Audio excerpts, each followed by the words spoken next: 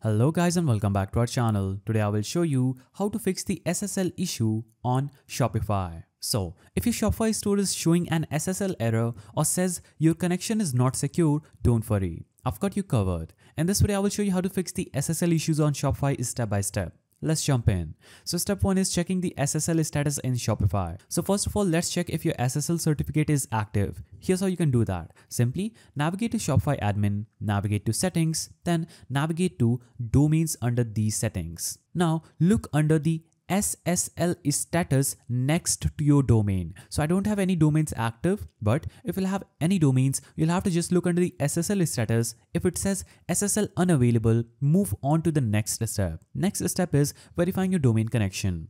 So if you recently added a custom domain, Shopify may still be processing the SSL certificate.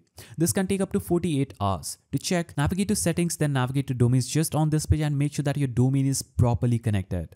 Click manage next to your domain and check for any warnings or errors. If the domain isn't connected, click reconnect and follow these steps. Now, if your SSL is still not working, check your DNS settings on your domain provider. Simply make sure that your records are correct. A record should point to 23.2 to 7.38.65 and the CNAME record should point to shops.myshopify.com.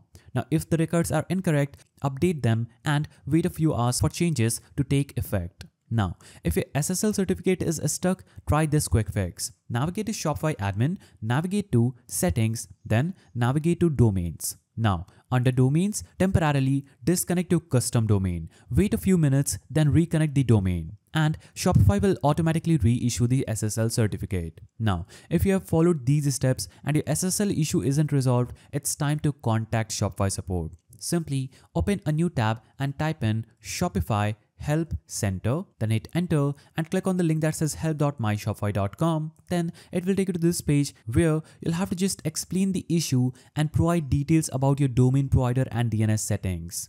And that's how you fix the SSL issue on Shopify. If this helped, drop a like, subscribe, and let me know in the comments if you have any other questions. See you in the next one.